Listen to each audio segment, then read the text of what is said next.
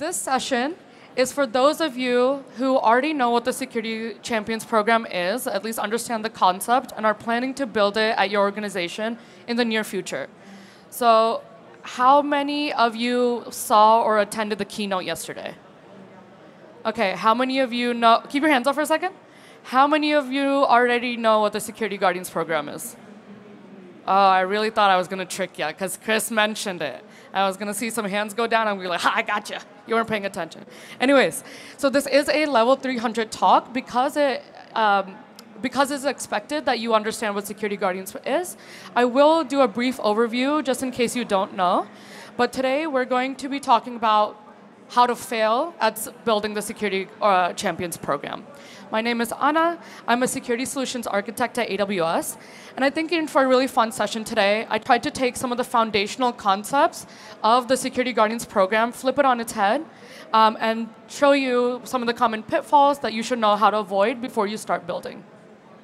And I hope you enjoy the dumb jokes I make. And if you don't, please laugh anyways, because I need that for myself. Thank you. All right. Clicker, please. OK, so I was trying to trick you with this, but y'all beat me. So I mentioned that I'm a security solutions architect at AWS. But right before I joined this role, I was actually an application security engineer for AWS. So I was doing the security reviews for some of our AI/ML services, Recognition, Comprehend, Lex, Poly, Kendra, and so on. So I was the person who had to hit the approve button that you're approved to launch. So therefore, everyone hated me. But it's fine. So during my time at AWS AppSec, I was deeply embedded in how we do things, security things at AWS. And now I'm in this unique position where I can use that and teach our customers. So just yesterday, we witnessed Chris's keynote, where the central theme was culture of security. And all of the examples Chris mentioned is based off of how we did things at AppSec. So I relate highly to them. And I was an extreme advocate of the Security Guardians program when I was an AppSec engineer. I want to say it was because they were, I'll just put it out there, it was because they took a lot of load off of me, right? So at any given time, I had 40 to 70 security reviews assigned to me as a security engineer. I was responsible for those security reviews. I had to make the right call. But the support I got from the Guardians on the builder teams changed the game for us. So at AWS, we're now starting to push culture of security to our customers because we learned a lot of great lessons by doing so. And we're also seeing more and more customers asking us in general, how are you doing security at AWS? You're so big. You're obviously doing something right. So what is the secret sauce here? And we always say it's the culture of security, right? But we want not to be thinking so abstractly. We don't want to be hand-wavy. Like, what is the actual juice? Like, what is the thing that we actually do, right? So over time, the more customers asked us, we realized that we need to start externalizing this more, have more talks like this, more blog posts, and so on. And we're realizing our customers want to learn from us how we do organizational change when it comes to the security, and not just security tooling. OK, so we have culture of security, right? We talked about that all day yesterday. But we want to talk about how do we accomplish this. And one of the things that came up was distributing security ownership. It was one of the things that Chris also mentioned, along with other things that we can be doing to build up our culture of security. But our focus here is on distributing security ownership. This means that we don't want our security organization to be the only party making the security decisions of the products that are being built. And we also don't want them to own any of the security risk of that are introduced by the products that the builder teams are building. Instead, we want the builder teams to own both the decision-making and the risk. And the security team is the support system for the business to make the right decisions. All right, so what we need to do to truly accomplish distributing security ownership is build out a mechanism that allows us to do this. And in our case, we're talking about the Security Champions program. So internally, we call the Security Champions program Guardians. And anybody want to take a guess as to why it's Guardians? Yeah, there's no reason. We just couldn't come up with anything better. So we call this Security Guardians. And your mechanism doesn't have to be something like the Security Champions program or the Security Guardians program, right? But it does need to be a mechanism, and I'll get into this a little bit more. And this mechanism always has to have the same goal, because what we're trying to accomplish with distributing security ownership is we want to build in security into our pipelines early and build in security into our products from day one. We want to be able to better communicate between our business org, our builder org, and our security org. We want to be able to make security decisions faster. And this is not just before Guardians and after Guardians, we're slower versus faster. We want to get faster and faster over time. We want to accelerate our decision making over time. So it feels like when we're launching our 100th feature of some product, we really don't have much work to do from the security perspective. And of course, we always have that ultimate goal of lowering security risk and lowering the impact that we have on our business and its customers. All right. So at a high level, so these are for the folks that kept their hand up when they weren't supposed to. This is what the Security Champions program looks like. Very high level. Security Champions is all this is builder teams have security champions built into their teams. And these champions are other builders. And the only difference between a guardian and a builder is that a guardian they're security minded. They're going out of their way to advocate for security. They're going out of their way to train in security. And how we do things at AWS is we actually empower the guardian to make some security decisions that otherwise the security engineer would make. They're also responsible for things like threat modeling. They lead that effort. They make sure it's up to par before a security review starts, and so on. And again, I'm not going to go into too much of the what and the why of the Security Guardians program, because you all know what it is. But this is how we distribute security ownership. This is the mechanism we use, right? So what we need to understand that in the Security Guardians program, it's a mechanism because there's always an input and an output, and it's always growing and improving over time. And I'll get into this a little bit more in just a second. But as a reminder, because we're distributing security ownership, the day-to-day activity of the security decisions and efforts that need to be made actually lie with the guardian, and the security engineer just comes in almost as a support and gets to have the power of hitting that approve button, right? So I'm not going to dive too much deeper, but I do have the blog post I co-authored with a fellow SA who is also a Guardian enthusiast, as am I. And if you're more of a visual learner, there's a video for you as well. And I promise you, we are actively working on improving our resources, right? Again, we're all at this place. We've been talking about Guardians for a couple years now at AWS, but how do we actually do the thing, right? How do we actually do it? That's what these resources are for, and I promise you there are more coming soon. But you know, we can't give an exact date, so. All right, so how to fail, right? This is why we're here. This is the fun part. How to fail at building your Security Champions program. Okay, so I told you I took the foundational concepts and I kind of tried to turn them on their head. And I hope every time a new slide comes up, you're like, what the heck are you talking about? This sounds so wrong, right? So you ask your builders and your security teams to do the right thing, right? What do you mean? Do you want them to do the wrong thing? No, so what I'm actually saying here is we don't want to ask them to do the right thing because it's not going to be enough. And that's why I've been kind of hounding on the mechanism aspect. So Jeff famously said, back in the 2008 All Hands, that when you are asking for good intentions, you are not asking for a change because people already had good intentions. And in our context, this makes a lot of sense, right? There's no single builder in this room today or in this entire conference that is going to say, I don't care about security and I don't want to do the right thing. But at the end of the day, they are human and they are going to take the path of least resistance. That's especially true when there is a hard deadline coming up for a feature launch that's quickly approaching or just looming over your head.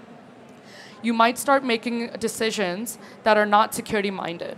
And again, that's because we're hoping that people take best intentions, but they are human and they will take the path of least resistance. And this is also true for our security experts, right?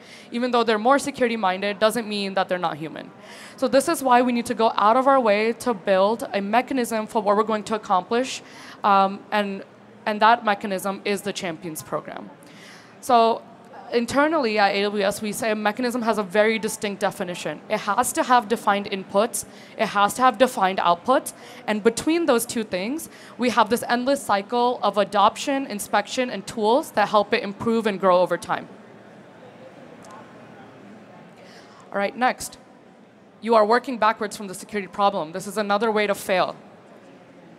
Anybody want to take a guess at what I think this should actually say?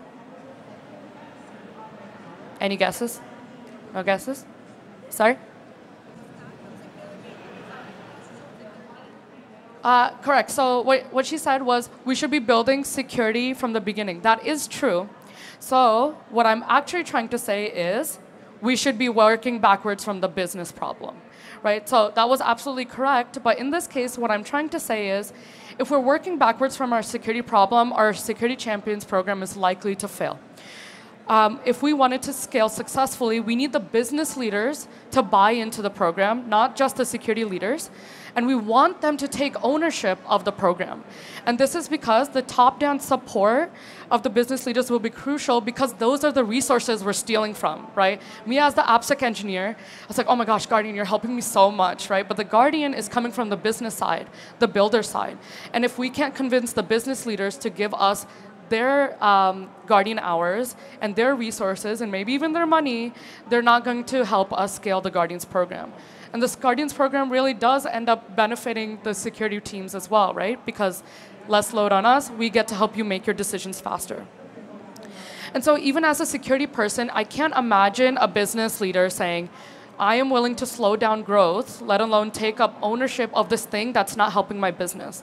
I don't care if it's security, if it's what, unless it's helping me with my business, I'm not going to do it. So the vision and the goals of the champion program have to be driven by the business goals. So a very vague example of what this could look like, right? I want to launch my features or produce features X% faster, and Y number of Guardian hours has helped me get there. And therefore, I'm going to continue to invest in that program and therefore keep launching faster. This could also be related to customer trust, which is sometimes hard to quantify. I guess there's surveys out there where I can say, I want to increase customer trust for my business, and I'm going to do that by increasing my security, and my security is supported by my Guardians program. So we always want to start with the business problem. And I'm assuming there's a lot of security leaders in there. And I've had a customer engagement where we built out the vision of the Security Guardians program. We created a deck, and this was the CISO of this organization. That CISO pitched that deck to their business leaders and got buy-in, right? So there's a very specific way we can say, develop our vision, and the kicker here is that we're working backwards from the business problem. Next, we go too fast. This one is weird, right? We're saying that the Guardians help us move faster, but you're saying don't go too fast. What am I really trying to say here is that I think we should think big, but start small. I'm quoting myself. There's like some quoteception going on because I'm quoting myself as I'm quoting myself. Okay, so I've seen organizations feel a bit overwhelmed or get into a bit of an analysis paralysis because Guardians as a whole, if you're a big organization making a big change, it can feel a little overwhelming to do it at such a large scale. And they might not have all the data to convince their business leaders, right? How do we do this big push, but we don't have the data to back it? How do we convince our business leaders? So I think the thing that will set up organizations to fail is if they try to deploy Guardians across all their teams everywhere. Instead, what we should be doing is pilot the program, learn from that pilot, and then scale upwards from there. And then how do you actually pick your pilot teams, right? So this is net new content. I'm very excited to share it. So this is an idea of how I think you can pick your pilot teams. And I'm sharing this now, maybe so you can walk away today and take us next few days to think about what these teams look like for you, start brainstorming, and then on Monday, you go talk to those teams, right? So from left to right, we're going to start with the easy win team. So to me, the easy win team is that they naturally have this mini Guardian program already happening within the team. They have a builder that you recognize as a good security advocate. Maybe they're already good at keeping their security tickets and their findings lower. And inherently, maybe the product is just a lower security risk. So why I included this team was because now what we're able to do is pick a team, iterate on it quickly, learn quickly, and then iron out those early kinks that you might as well not even try to go into when you expand the program. And so what also happens when you pick the easy win team is that you have a guardian built in that's going to advocate for the program as a whole, right? That guardian is what's going to help you build that program. You ideally put them in somewhat of a leadership position, say, hey, help me manage this program, help me build it out. You're already good at it. Let's build it together. And that's why we pick an easy win team, so we can iterate fast, learn quickly. And why not pick from the low-hanging fruit? I don't see any reason why we shouldn't. Next, we take the high impact team. And so with high impact is what I mean is that this is a team that could benefit from the Guardians program the most. Maybe they're moving really slow, they don't make security decisions quickly, or they don't have the resources to do so. So by implementing the Guardians program with them and challenging them to pick up these practices, they'll be benefiting from it immediately. And again, they'll be the team you learn from the most.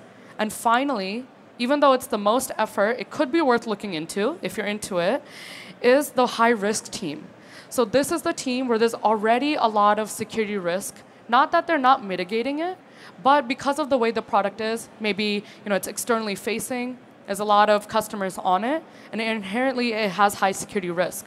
So what we can do is establish the security program there, the Guardians program there, and help them raise the security bar. And so now what you're doing is at all these levels, you're learning the benefits, or from all these terms, you're learning the various benefits Guardians program can give you. You see where the KPIs and the metrics are actually worth leaning into, and then you develop your program based off of those learnings. So you're getting a bit of a variety. And I show this level of effort graph, so you can kind of pick based off of how big your organization is and how many resources you have or how much buy-in you have.